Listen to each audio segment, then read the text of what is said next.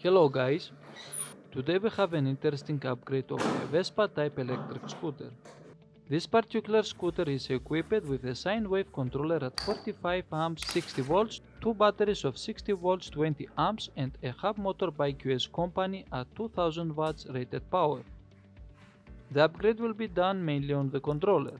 We will replace the factory controller which is too small with a top speed at 45 to 50 kilometers with a maximum output of 2.7 kilowatts. As you understand, for a QS motor with a normal power of 2000 watts it is very low. This particular motor can easily reach from 5000 to 6000 watts at the start. So, after my suggestion to get a second battery, I give the green light to replace the controller with a Fardriver ND72260, which is at 80 amps 72 volts. So we are going for almost twice the power.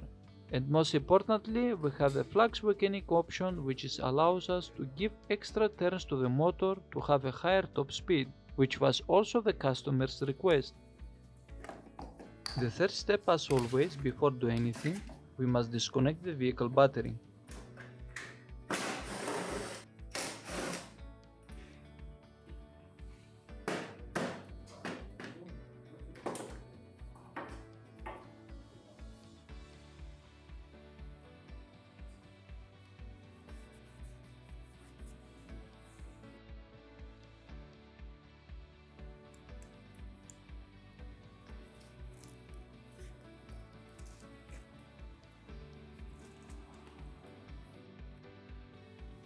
Here I am disconnecting the connector of Hall sensors.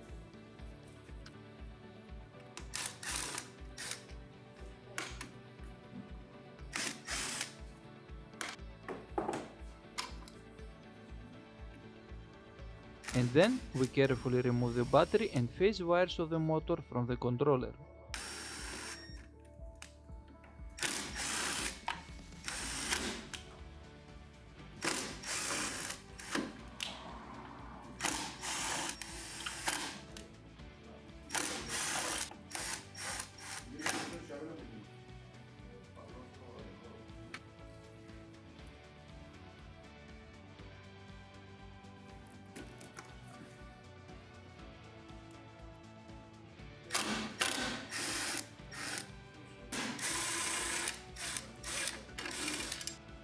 Here I disconnect the main plug of the controller.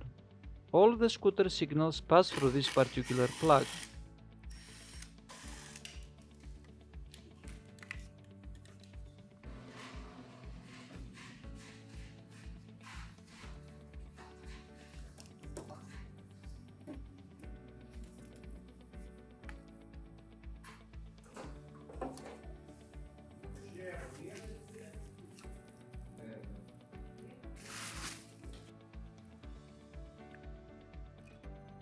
And now it is time to install the new controller, which is the Fardriver ND72260.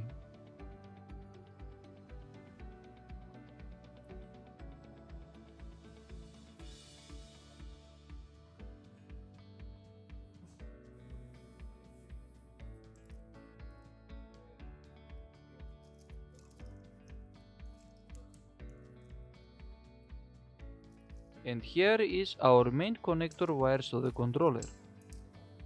Regarding the main connector wires, you don't need to worry, because we will connect only a few of them.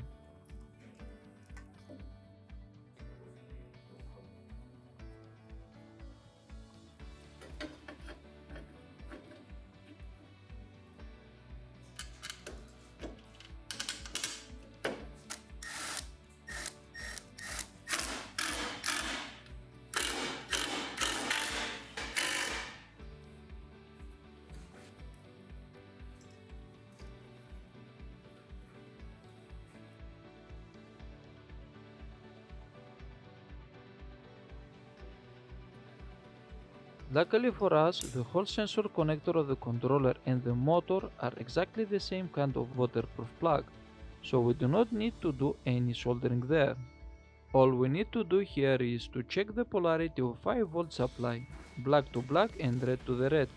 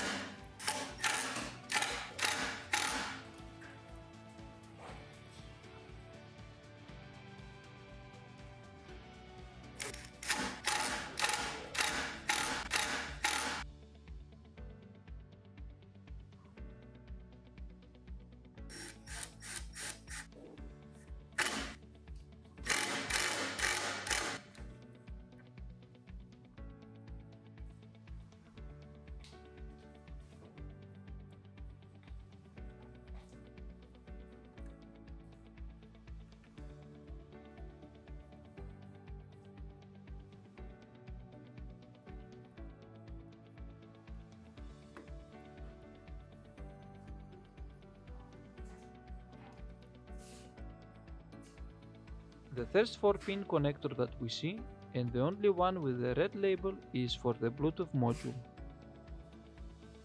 The next 2-wire plug with black and yellow-green wires is for the low e-brake signal. The next pair of wires, ground black and brown white, is for the reverse signal.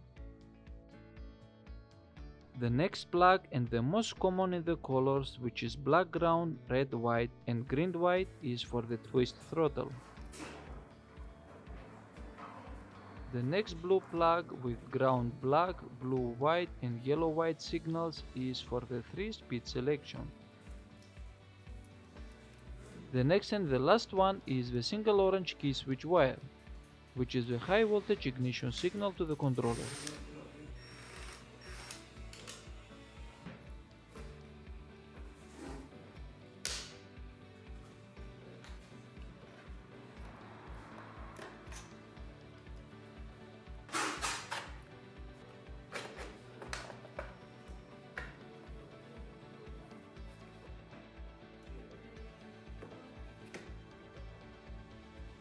Now it is time to find the scooter control wiring that ends at the main plug, so we can connect them to the controller. Let's start from the twist throttle. Pulling the cable, we see that it ends in 2 plugs. One has 3 wires, red, green and black, which is the throttle, and the other plug is with blue and yellow wires, which is the switch for high and low speed option. On the other side, which is the main line of the scooter, the throttle comes out with the same colors, while the switch comes out in blue and black. To confirm the switch cable, we will check the continuity between the signal, which is blue, and the general ground wire, which is black. In case you are wondering why I am measuring the signal with the negative main battery connector on the controller, it is because all black ground wires are connected at the same point.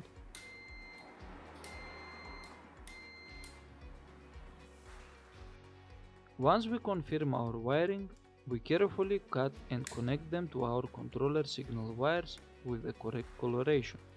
Note that from the signal pair wires that are not necessary to connect the black ground wire, because they are already connected directly to the general main negative cable.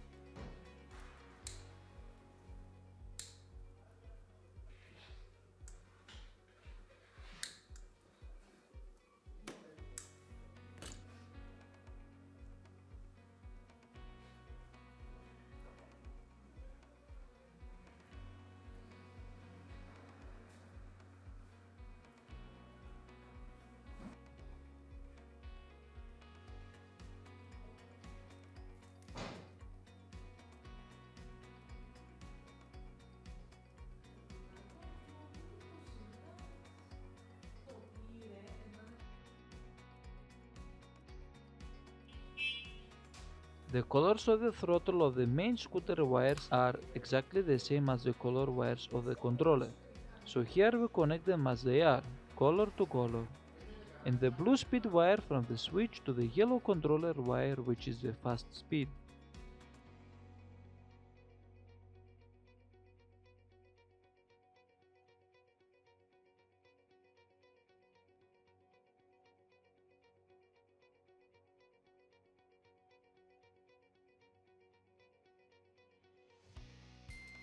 It is time to connect the ignition key wire, which is the orange one from the controller side.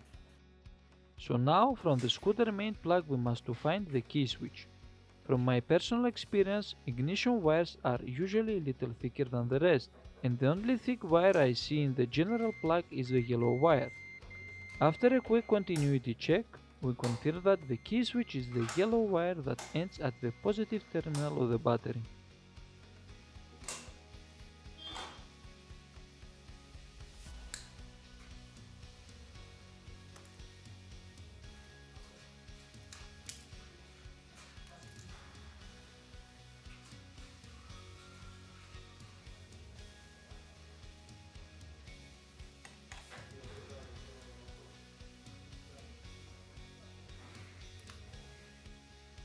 Next step is to find the wires of the reverse switch.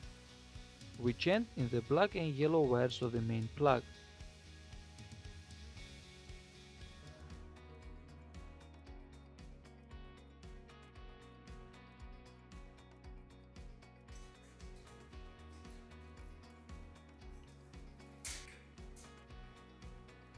From the controller side, the reverse mode signal is brown with white line.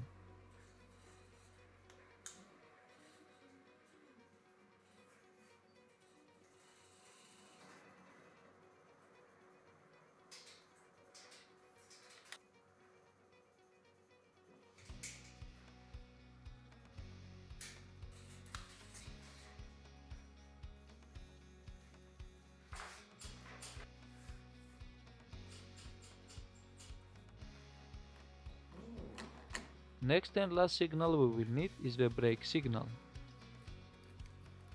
As you can see on braking signal wires, for some reason I don't have the black ground wire.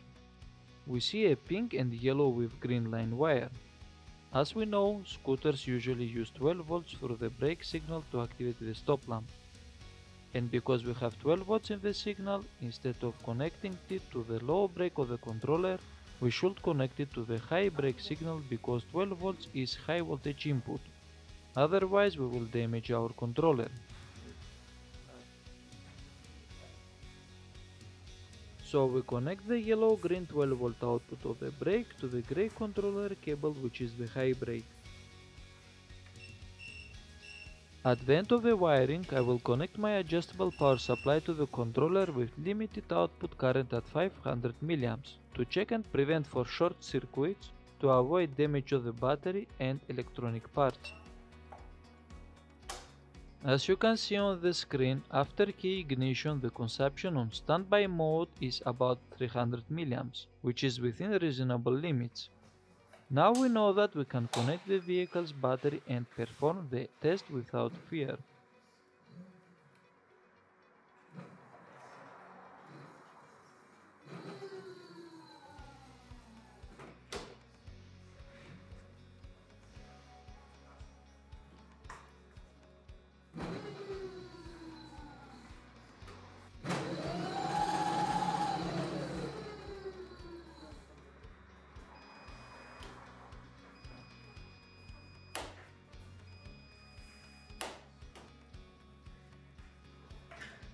After the check, everything works normally and smoothly. Now we just have to assemble the scooter, put it on the road and do some programming changes on the region braking, maximum output currents and flux weakening adjustments to have a maximum speed around 80 km.